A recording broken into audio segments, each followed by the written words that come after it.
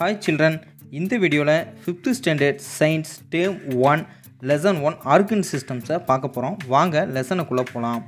Learning objectives. So இந்த பாடத்துல நாம என்னெல்லாம் கத்துக்க போறோம்? Know about different organ systems of human body. Human bodyல இருக்கக்கூடிய different organ systems உடல் உறுப்புகளை பத்தி உறுப்பு மண்டலங்களை பத்தி நாம தெரிஞ்சுக்க போறோம். Identify different organs. வேறுபட்ட உறுப்புகளை அடையாளம் கண்டுபிடிக்க போறோம். Understand the functions of different organs. ஒவ்வொரு உறுப்புகளுடைய வேலைகளை நாம தெரிஞ்சுக்க போறோம். Introduction. So அறிமுகத்துல என்ன கொடுத்திருக்காங்க அப்படினு பாப்போம். என்ன சொல்றாங்க பாருங்க. We get energy for our daily activities from the food we eat. நம்ம சாப்பிடுற சாப்பாட்டுல இருந்து தான் நமக்கு daily activitiesக்கு எனர்ஜி கிடைக்குது. How is the food converted into energy? எப்படி நம்ம சாப்பிடுற சாப்பாடு ஆற்றலா மாறுது அப்படினு கேக்குறாங்க. It is through the process called digestion. So digestion அப்படிங்கிற ஒரு process, செரித்தல் அப்படிங்கிற ஒரு process மூலமா தான் நம்ம சாப்பிடுற சாப்பாடு எனர்ஜியா கன்வெர்ட் ஆகுது. After we eat the food, waste products are removed from the body. நம்ம சாப்பிட்டதுக்கு பிறகு நம்ம உடம்புல இருந்து கழிவுகள் வெளியேற்றப்படுது. The process involved in this is called excretion. இந்த கழிவுகளை வெளியேற்றக்கூடிய இந்த மெத்தட் தான் excretion, அதாவது கழிவு நீக்கம் அப்படின்னு சொல்றோம். We need oxygen to survive. நாம உயிர் வாழ நமக்கு ஆக்சிஜன் தேவை. Our body gets oxygen through the process called respiration. So respiration, சுவாசித்தல் அப்படிங்கிற ஒரு செயல் மூலமா தான் நம்ம உடம்புக்கு ஆக்சிஜன் கிடைக்குது. These process are carried out by different organs in our body. So நம்ம உடம்புல இந்த செரிக்கிறதாகட்டும், சுவாசிக்கிறதாகட்டும், கழிவுகளை நீக்கிறதாகட்டும், இது எல்லாமே ஒவ்வொரு டிஃப்ரெண்ட் ஆர்கன்ஸ் தான் செய்யுது. Different organs from the organ system.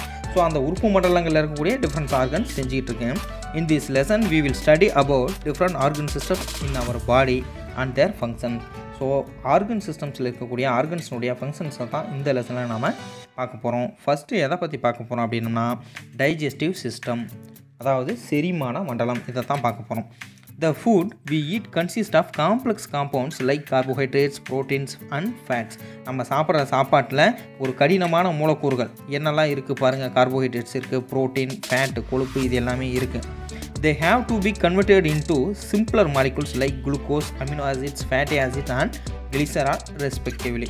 So இந்த கடினமான இந்த கார்போஹைட்ரேட்ஸ், ப்ரோட்டீன்ஸ், ஃபேட்ஸ் எல்லாமே சிம்பிளர் மாலிகுல்ஸ்னு சொல்லக்கூடிய எளிய மூலக்கூறுகளாக உடைக்கணும், கன்வெர்ட் ஆகணும்.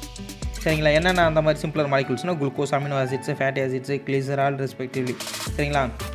ஸோ இந்த மாதிரி எளிய மூலக்கூறுகளாக உடைக்கணும். அதை உடைக்கிற வேலையை தான் இந்த டைஜஸ்டிவ் சிஸ்டம் செய்யுது. These simpler molecules are then assimilated either by blood or lymph in order to give us energy. இந்த சிம்பிள் மாலிகுல்ஸ் எல்லாம் இருக்கு இல்லைங்களா, இந்த குளுக்கோஸ், அமினோ ஆசிட்ஸ் எல்லாம் இருக்கு இல்லையா, ஸோ இது எல்லாம் பிளட்னாலேயோ இல்லை லிம்ப்னு சொல்கிற நிணநீர்னாலேயோ நம்ம உடல் உறுப்புகளுக்கும் மற்ற பகுதிகளுக்கும் எடுத்து செல்லப்பட்டு நமக்கு எனர்ஜி கிடைக்குது. The process of conversion of complex food molecules into simpler molecules is called digestion. So டைஜஷன்னா என்ன? What is digestion? அதுக்கு இதுதான் ஆன்சர். செரித்தல்னா என்ன? சரிங்களா? என்ன ஆன்சர்? The process of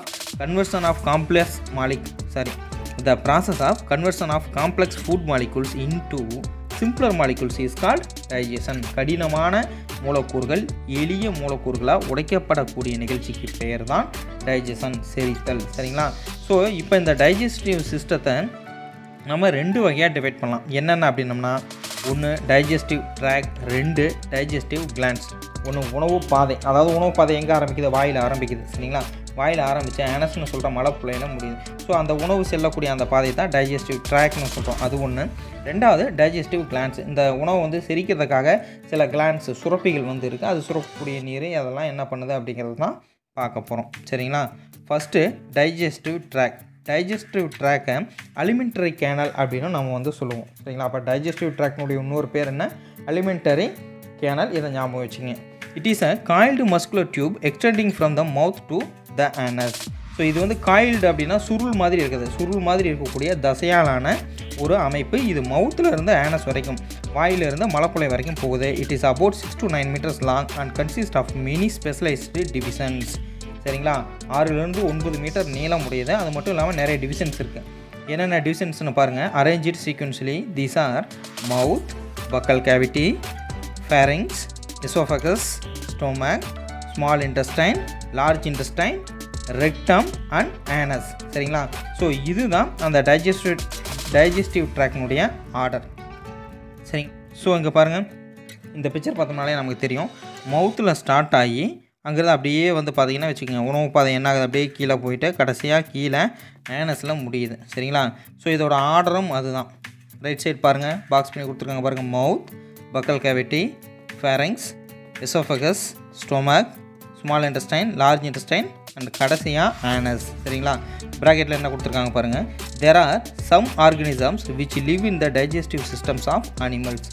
சில உயிரினங்கள் வேறு உயிரினங்களினுடைய அந்த உணவு பாதைக்குள்ளேயே வாழ்ந்துக்கிட்டு இருக்கு. For example, டேப்வார்ம் lives in the human intestine. சரிங்களா? இந்த டேப்வார்ம்னு சொல்லக்கூடிய இந்த நாடா புழு வந்து மனிதனுடைய குடலுக்குள்ளே வாழ்ந்துக்கிட்டு இருக்கு. அடுத்தது ரெண்டாவதாக இருக்கிறத பார்ப்போம். Digestive glands. 3 important digestive glands associated with the process of digestion are 1. salivary glands, 2. pancreas, 3. liver. So இந்த digestive glands-ஐ செரிக்கக்கூடிய சுரப்பிகளை வந்து நம்ம 3 வகையாக பிரிக்கிறோம். 1 salivary glands, 2 pancreas, 3 liver. So எது என்னென்ன வேலை செய்யுதுன்னு பார்ப்போம். salivary glands secrete saliva which moistens food. இந்த salivary glandsனு சொல்கிற உமிழ்நீர் சுரப்பிகள் வந்து சலைவாங்கிற உமிழ்நீரை சுரக்குது. இது என்ன பண்ணுதுன்னா உணவை வந்து மென்மையாக்குது. அது மட்டும் இல்லாமல் saliva contains enzymes which break down complex starch into simple carbohydrate molecules. அப்போ saliva என்ன பண்ணுது, செரிக்கிறதுக்காக நம்ம வாயில் போடக்கூடிய சாப்பாட்டில் இருக்கக்கூடிய கார்போஹைட்ரேட்ஸ் எல்லாத்தையுமே என்ன பண்ணுது, ஸ்டார்ச் எல்லாத்தையுமே கார்போஹைட்ரேட்டாக உடைக்கிது, கன்வெர்ட் பண்ணுது. சரிங்களா? அப்போ செரித்தல் வந்து எங்கே ஸ்டார்ட் ஆகுது, நம்ம வாயிலேயே ஸ்டார்ட் ஆகிடுது. ஸோ வாயில் சாப்பாட்டை போட்டு மெல்லும் பொழுதே நமக்கு என்ன ஆகுது, செரித்தல் வந்து ஸ்டார்ட் ஆகிடுது. அதனால தான் சாப்பிடும் பொழுது நல்லா மென்று சாப்பிட்ணும் அப்படின்னு சொல்கிறது. நுறுங்க தின்றால் 100 வயதுன்னு பழமொழி சொல்கிறதுக்கும் காரணம் அதுதான். சரிங்களா? அடுத்தது, pancreas produces pancreatic juice which contains digestive enzymes for digesting fats, proteins and carbohydrates. So pancreas வந்து என்ன பண்ணுது, பேன்க்ரியாட்டிக் ஜூஸ்னு சொல்லக்கூடிய ஒரு நீரை வந்து சுரக்குது. அது என்ன பண்ணுது, ஃபேட்ஸு, ப்ரோட்டீன்ஸு, கார்போஹைட்ரேட்ஸ் இது எல்லாத்தையுமே செரிக்குது. சரிங்களா? ஸோ அப்போ லிவர்னுடைய வேலையை பார்ப்போம். Liver producers file for the digestion of fat. Liver என்ன பண்ணுதுன்னா பைல் ஜூஸை வந்து ப்ரொடியூஸ் பண்ணுது. இது என்ன பண்ணுது அப்படின்னம்னா ஃபேட்டு, கொழுப்பை வந்து செரிக்குது. எப்போல்லாம் சாப்பாட்டில் வந்து கொழுப்பு வந்து அதிக அளவில் எடுத்துக்கிறோமோ அப்போல்லாம் இந்த பேன்க்ரியாட்டிக் ஜூஸ்னால வந்து என்ன பண்ண முடியாது, அந்த கொழுப்பு எல்லாத்தையுமே டைஜஷன் பண்ண முடியாது, செரிக்க முடியாது. ஸோ அந்த இடத்துல எக்ஸ்ட்ரா வேலை செய்கிறதுக்கு ஒரு ஆள் தேவைப்படும். அந்த இடத்துல தான் லிவர் என்ன பண்ணுது, பைல் ஜூஸை கொண்டு இந்த ஃபேட்ஸ் எல்லாத்தையுமே செரிக்குது. சரிங்களா? இங்கே பாருங்கள், பாக்ஸில் என்ன கொடுத்துருக்காங்க. The 3 pairs of salivary glands, parotid, sublingual and submandibular glands secrete approximately 1.5 liters of saliva every day. சரிங்களா? நம்ம வாயில் இருக்கக்கூடிய 3 ஜோடி உமிழ்நீர் சுரப்பிகள், அந்த 3 ஜோடி உமிழ்நீர் சுரப்பிகளும் சேர்ந்து ஒரு நாளைக்கு 1.5 லிட்டர்ஸ் உமிழ்நீரை சுரக்குது. சரிங்களா? Second one, respiratory system. சுவாச மண்டலம். The respiratory system provides oxygen to the tissues of the body and removes carbon dioxide from the tissues. Respiratory system என்ன பண்ணுது, நம்ம உடம்புல இருக்கக்கூடிய திசுக்களுக்கு ஆக்சிஜனை கொடுத்து அங்கிருந்து கார்பன் டை ஆக்சைடை வெளியில் எடுக்குது. There are 3 major parts forming the respiratory system. Respiratory சிஸ்டத்தில் முக்கியமான 3 பார்ட்ஸ் இருக்குது. என்னென்னா 1 airway, காற்று போய் வரக்கூடிய வழி, 2 lungs, 3 muscles of respiration. So இந்த பகுதிகள் தான் இருக்குது. ஸோ இதோட ஆர்டர் என்ன அப்படின்னு பார்த்தோம்னா, இந்த ரைட் சைடு இருக்குது, இந்த பாக்ஸஸ் பாருங்கள், ரைட் சைடு இருக்கு இல்லையா, இது நாஸ்ட்ரில்ஸ் அப்படிங்கிறது சுவாச துளை, அந்த மூக்கில் இருக்கக்கூடிய துளை. நேசல் கேவிட்டிங்கிறது அந்த துளை மேலே போய் ஜாயிண்ட் ஆகிற இடம். அடுத்தது ஃபேரிங்ஸுங்கிறது என்ன அப்படின்னா அந்த தொண்டைக்குழி. லேரிங்ஸுங்கிறது குரல் வலை. அடுத்தது ட்ரக்கியாங்கிறது மூச்சு குழாய். சரிங்களா? பிராங்கை அப்படிங்கிறது அந்த மூச்சு குழாய் வந்து கீழே போய் 2ஆக பிரியும். ரைட்டில் ஒன்று, லெஃப்ட்டில் ஒன்று, 2 குழாயாக பிரியும். அதை தான் பிராங்கின்னு சொல்கிறோம். பிராங்கியோல்ஸுங்கிறது என்னென்னா அந்த 2 குழாயும் போய் இன்னும் சின்ன சின்ன நுண் கிளை குழல்களாக வந்து பிரியும். அதை தான் பிராங்கியோல்ஸ்னு சொல்கிறோம். கடைசியாக அல்வியோலி. இந்த பிராங்கியோல்ஸ் வந்து எங்கே போய் முடியும்னா அல்வியோலியில் முடியும். இந்த அல்வியோலி படம் பாருங்கள், இந்த இடத்துல ஜூம் பண்ணி காட்டுறேன். ஸோ இது வந்து என்ன ஆகும்னா இந்த இடத்துல தான் கார்பன் டை ஆக்சைடும் ஆக்சிஜனும் பரிமாற்றம் வந்து நடக்குது.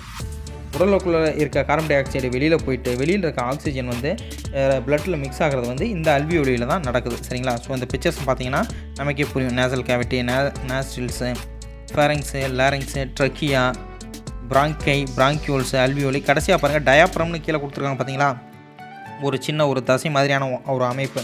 ஸோ இதுதான் என்ன பண்ணுதுன்னா நுரையீரல் வந்து சுருங்கி விரியறதுக்கு உதவி செய்யுது. சரிங்களா? அடுத்தது இங்கே பாருங்கள், டியூனோவில் என்ன கொடுத்துருக்காங்கன்னு பார்ப்போம்.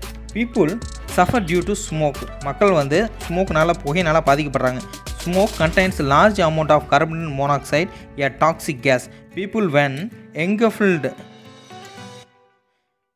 when engulfed in smoke on fire die to suffocation. So ஒரு நெருப்பில் மாட்டக்கூடிய மக்கள் வந்து அந்த இடத்துல வந்து உடனடியாக இறந்துடுறாங்க அப்படின்னா அதுக்கு என்ன காரணம்னா நெருப்பு கொள்றதுக்கு முன்னாடி அங்கேருந்து வரக்கூடிய அந்த கார்பன் டை மோனாக்சைடு இருக்கு இல்லையா அது வந்து ஒரு டாக்ஸிக் கேஸ் விஷத்தன்மை வாய்ந்த வாயு அந்த வாயுவை சுவாசிக்கிறதுனால தான் அவங்களுக்கு வந்து மரணம் நடக்குது. ஸோ நம்ம நினைப்ப நெருப்புக்குள்ளே சிக்கினா தப்பிச்சு வெளியில் ஓடி வந்துட முடியாதான்னு. ஏன்னா எடுத்ததையுமே அவங்களுடைய ரெஸ்பிரேட்டரி சிஸ்டம் வந்து அஃபெக்ட் ஆகுது, அவங்களால மூச்சு விட முடியாதனால மயக்க நிலைக்கு போயிடுறாங்க.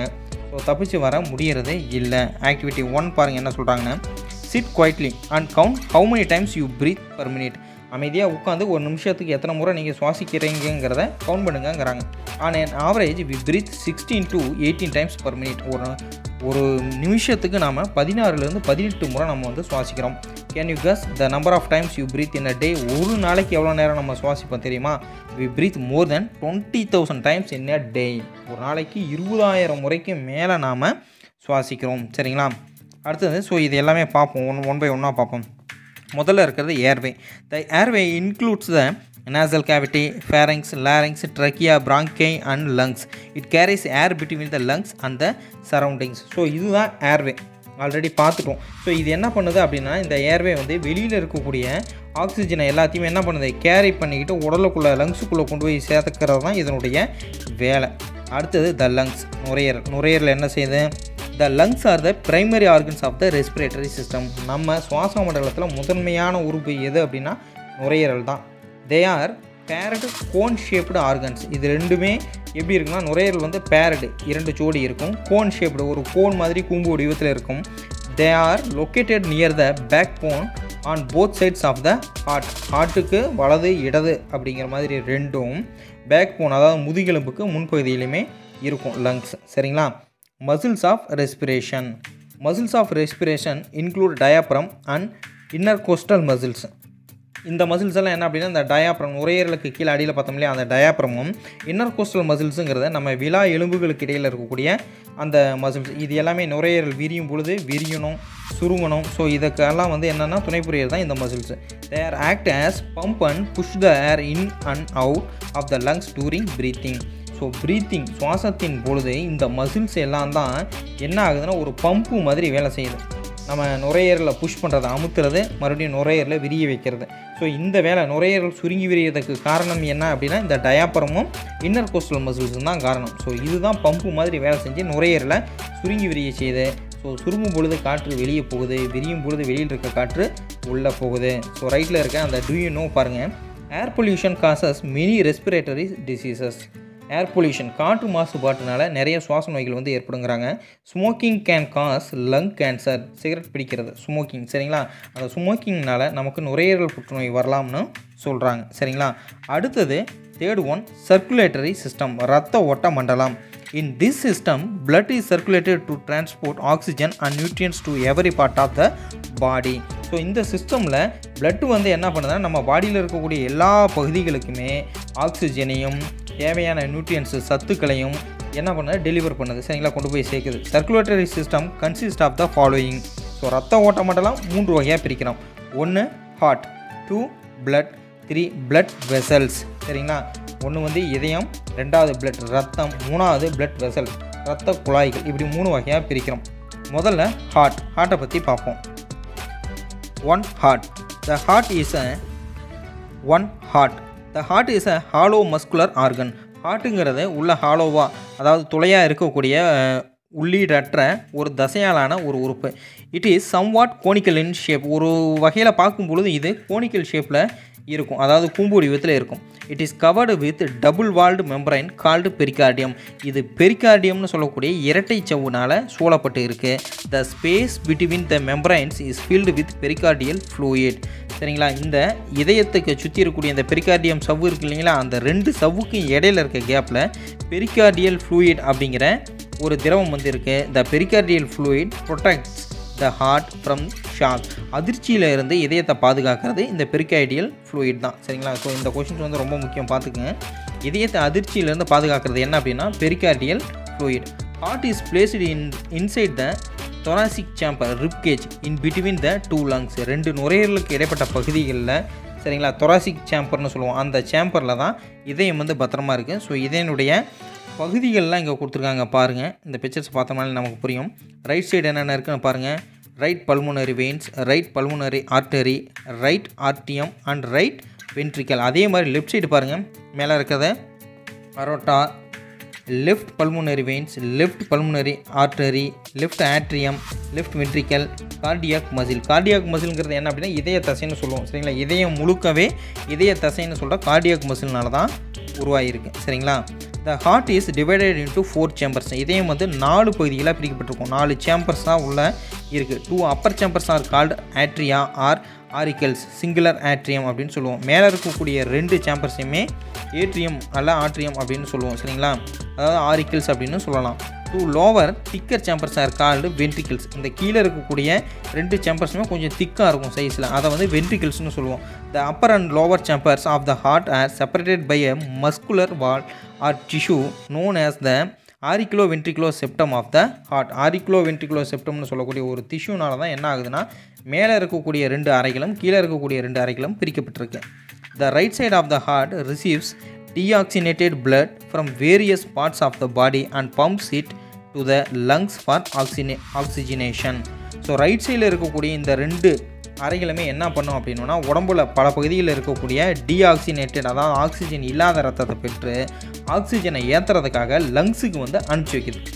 The left side of the heart receives oxygenated blood from the lungs and pumps into different parts of body.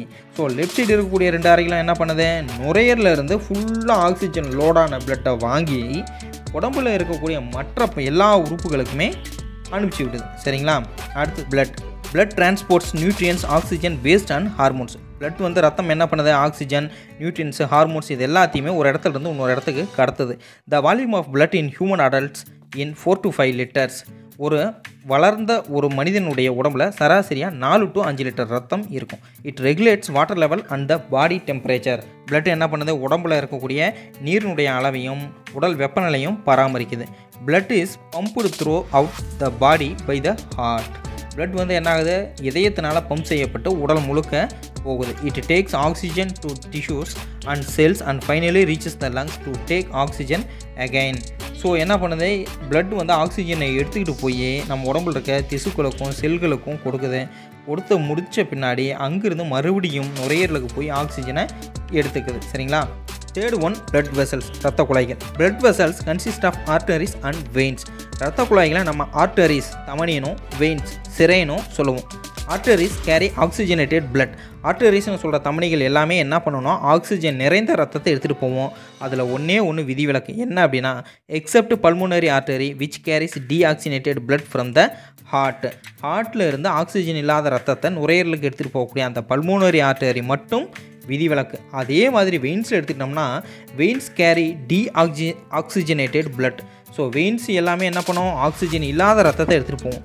அதுலேயும் ஒன்று விதிவிலக்கு இருக்குது, என்னென்னா accept pulmonary vein which carries oxygenated blood to the heart. pulmonary vein இது மட்டும் என்ன பண்ணும், oxygen இருக்கக்கூடிய ரத்தத்தை எடுத்துகிட்டு போகுது. சரிங்களா, அப்போ பொதுவாகவே என்னது, ஆர்டரிஸ்னால் ஆக்சிஜனேட்டட் பிளட்டை வந்து எடுத்துகிட்டு போவோம். சரிங்களா, அதே மாதிரி வெயின்ஸ்னால் டீஆக்சிஜனேட்டட் பிளட்டை வந்து எடுத்துகிட்டு போவோம். அதில் வந்து விதிவிலக்கு ஆர்டரியில் pulmonary artery, வெயினில் pulmonary vein. சரிங்களா, ஸோ அடுத்தது இங்கே பாருங்கள், do you knowல என்ன கொடுத்துருக்காங்கன்ட்டு, there are some animals like lobsters and crabs that have blue blood.